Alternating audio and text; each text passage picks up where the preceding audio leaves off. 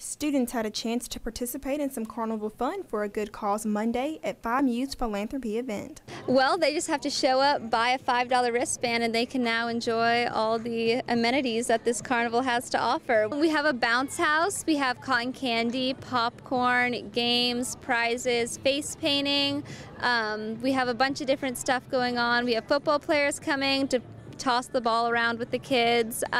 Actually, 56 kids from the Boys and Girls Club will be arriving here. Although the carnival is to benefit the kids of the Boys and Girls Club, they were not the only people to come out and have some fun. Some Troy students shared what they enjoyed most about the carnival. What I like most is we got face paint, we got free food, we got like games, you got bouncy house when they get popped up, that's pretty fun. And you got the balloon animal guy over there, looks pretty legit.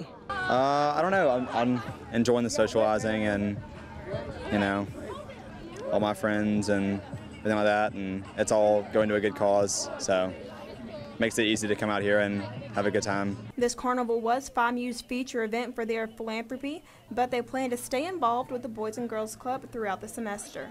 Currently, we are walking the boys and girls from the Troy Elementary School to the Boys and Girls Club every day after school because it's a really dangerous walk that they have from the elementary school to the club. They have to cross over train tracks and a busy highway, and so we are walking with them every day and hanging out with them after at the Boys and Girls Club for a little.